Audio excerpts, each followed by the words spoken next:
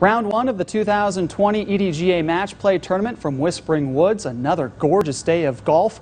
Defending champion Drew Dymel facing Ryder Grignall in the first round. Dymel one up on the 13th green when he converts on the birdie try.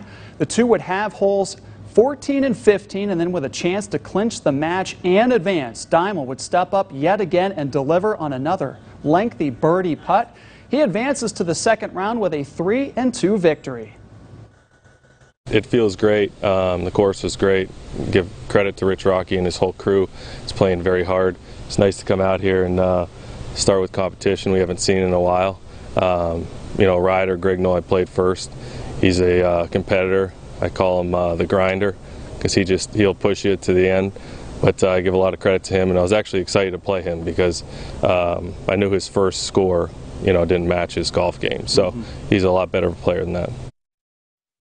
More highlights from the first round. What a battle between Alex Weir and Zach Ford. The match is all square on the 18th green.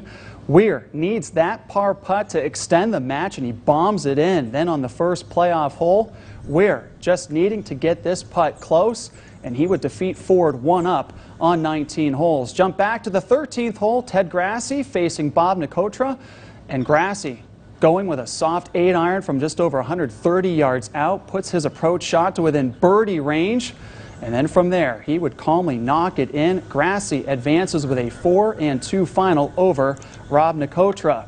Over to the 14th, Isaiah Swan taking on Mike Newcomer. The Northeast standout has this tricky chip shot that almost goes in for birdie, just slips out.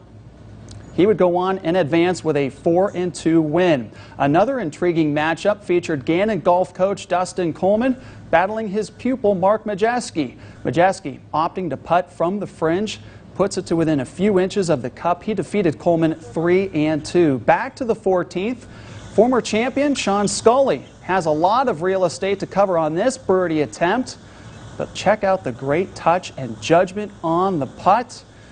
He would tap in for par, advances to round number 2 by defeating Mike Wolf 4-2. So here are the second round pairings for Friday morning. Defending champion Drew Dymel faces Alex Weir.